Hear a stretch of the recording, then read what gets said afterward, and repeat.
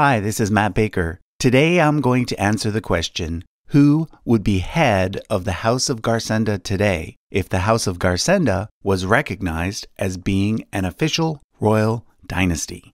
But first of all, for those who have no idea what I'm talking about, I need to explain what I mean by the House of Garsenda.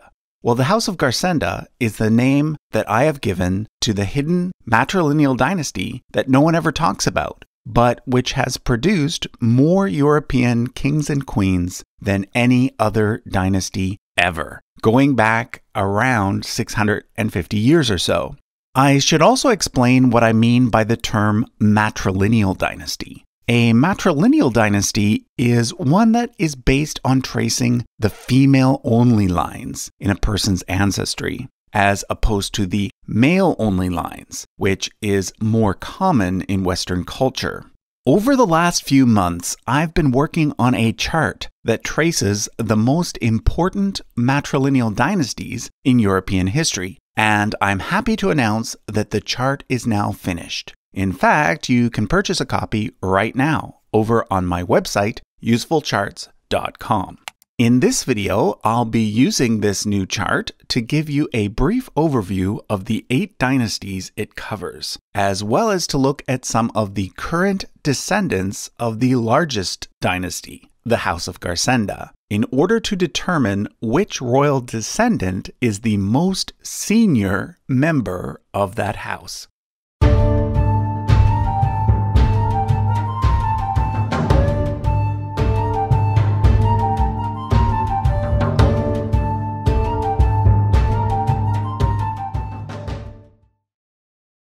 So at the top of the chart, we have 3 dynasties that date to around the year 1200 CE. These include the House of Eleanor of Aquitaine, who served as both Queen of France and Queen of England, the House of Euphrosyne, Empress of the Byzantine Empire, and of course the House of Garsenda, the reigning Countess of Forcalquier. In previous videos, I covered all 3 of these dynasties in detail, so if you're interested in learning more about them, I'll leave the links to those videos in the description. But right now, let me point out the other 5 dynasties that I haven't yet covered in separate videos. The first of these I've called the House of Beatrice, and I have to thank a commenter named Diogo for this one. Originally, I wasn't going to include this dynasty, but then Diogo did the research and pointed out just how extensive it is. Basically, it starts with the woman who married Garsenda's son, Rehman. They became the Count and Countess of Provence in southern France. But take note, although everyone I'm about to mention is a descendant of Garsenda, they are not actually members of the House of Garsenda. That's because matrilineally, they descend from Beatrice, not from Garsenda. Okay, so Beatrice was the mother of 4 queens. Correct me if I'm wrong, but I think that's a record. Margaret married Saint Louis IX of France, and Beatrice married Louis's brother Charles, who became King of Sicily.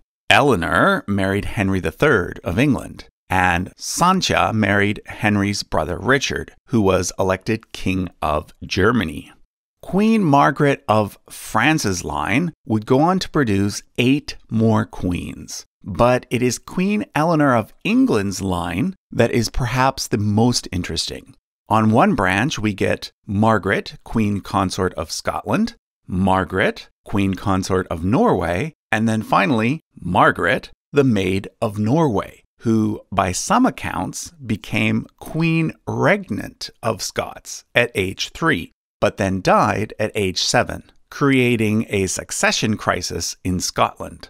However, this dynasty also includes an even more well-known monarch of Scotland, Mary, Queen of Scots, who was a 13th generation descendant of this house, along a strictly female-only line. Okay, next we're going to look at the House of Isabella, Queen Consort of Castile. Her daughter, also named Isabella, became Queen Regnant of Castile. And for those who don't already know, I should probably point out that there are actually two types of queens. Queen consorts are simply the wife of the king, and they don't actually reign as the monarch. They're just married to one. On the other hand, a queen regnant is the reigning monarch of a kingdom and is thus equivalent in rank to a king.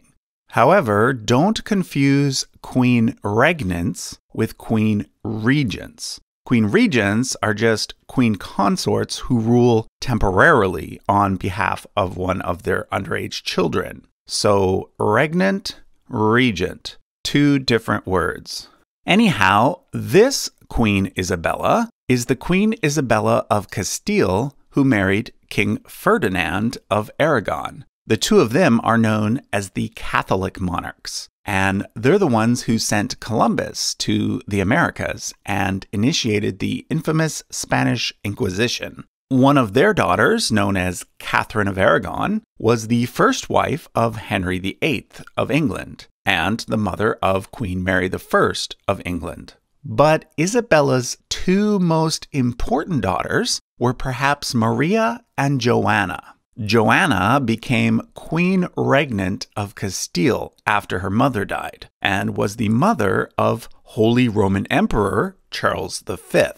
Maria became Queen Consort of Portugal and was the mother of this Isabella, who was the first cousin and wife of Emperor Charles V.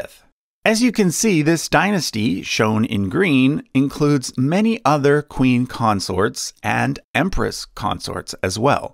But for now, let's move over to the other side of the chart and quickly look at the House of Barbara, shown in yellow. This house is named after Barbara of Chile, who became empress consort by marrying Holy Roman Emperor Sigismund. Their granddaughter Elizabeth became Queen of Poland, and she is the matrilineal ancestor of many important European monarchs, such as Sigismund the Old of Poland and Gustavus Adolphus the Great of Sweden. He was one of the main generals during the 30 Years' War.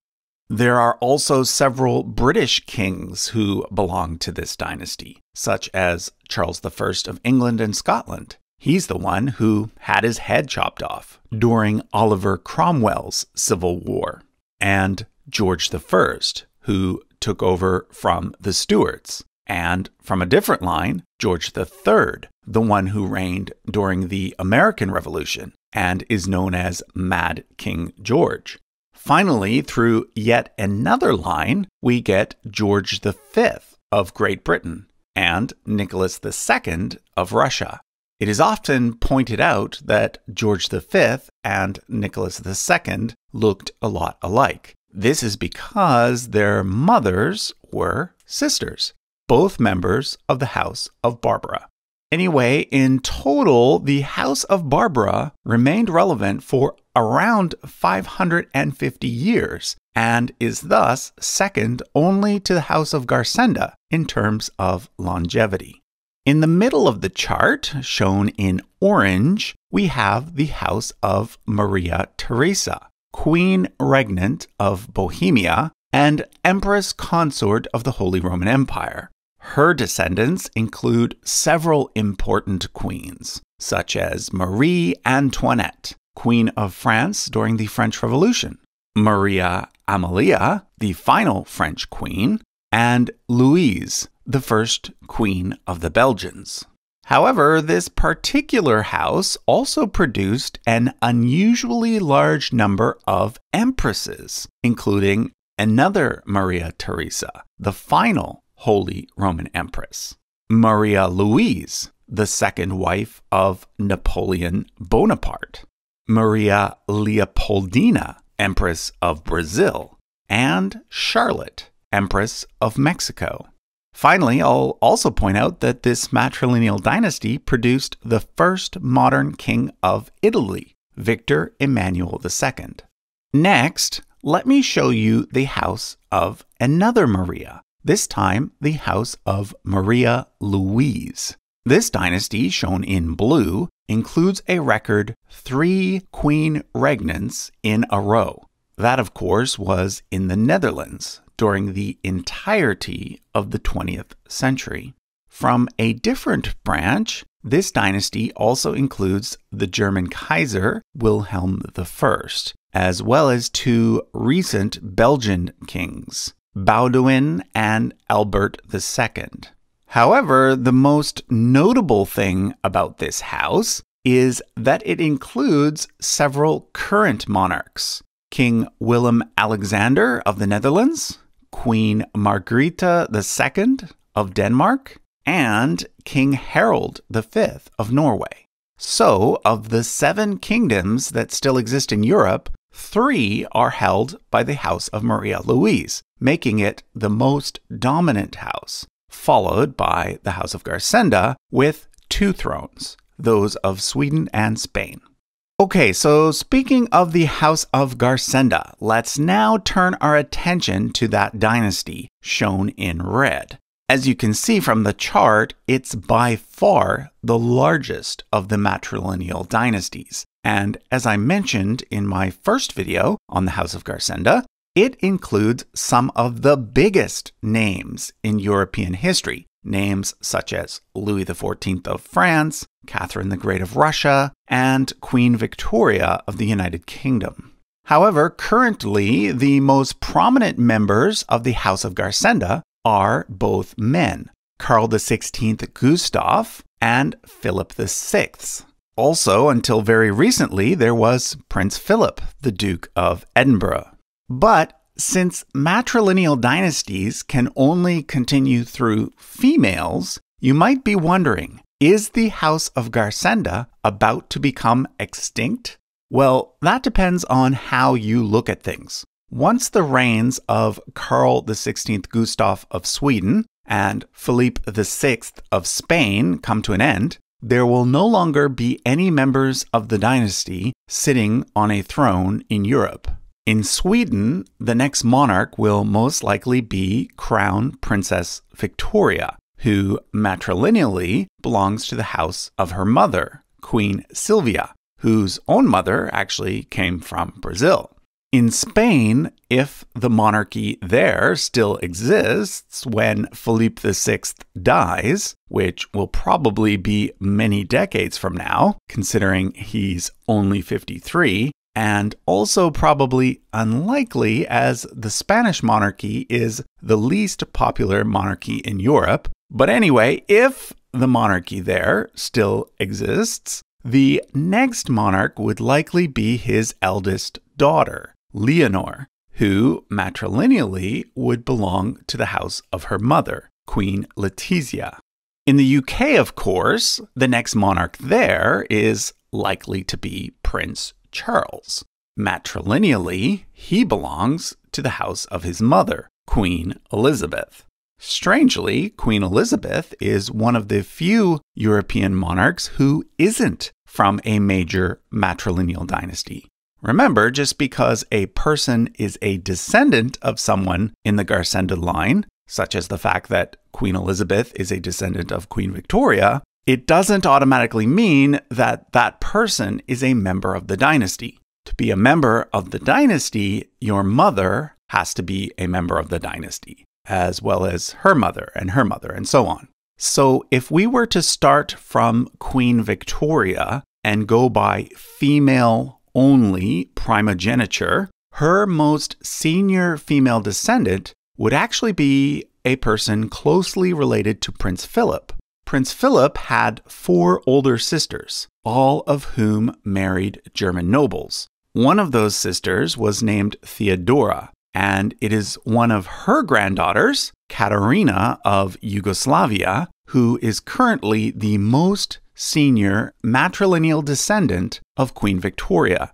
She is considered a Yugoslavian princess, even though the Yugoslavian monarchy is now defunct, because her father was the brother of the last king of that country. Katarina lives in the UK and is involved in several charities, including, interestingly, the Society of Genealogists.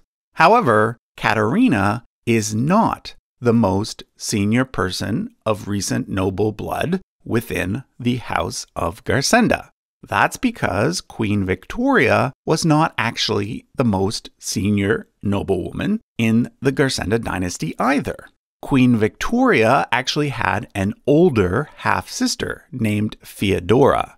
It is from Feodora's line that both the King of Sweden and the King of Spain descend. And both the King of Sweden and the King of Spain have sisters.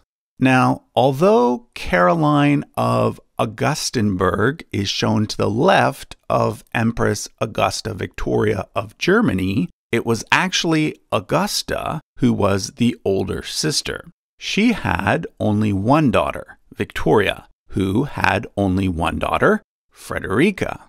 Frederica became queen consort of Greece and had two daughters, the eldest of whom was Sophia, who became queen consort of Spain and is the mother of King Philippe. It is therefore Queen Sophia, now in retirement with her husband, who is currently the most senior noble member of the House of Garsenda. And next in line is Philippe VI's eldest sister, Elena, who is currently 57. She holds the title Duchess of Lugo and has two children, a son named Philippe, and more importantly for this video, a daughter named Victoria. So, in my opinion, if there were to be such a thing as the head of the House of Garsenda, considering that Queen Sophia is retired, I believe that it is Elena, Duchess of Lugo, that should be head of the house, and that her daughter, Victoria, should be her heir. Okay, so that was another look at the House of Garsenda and some of the other matrilineal dynasties in Europe. Once again, if you'd like to get a copy of the chart, you can head over to usefulcharts.com. Thanks for watching.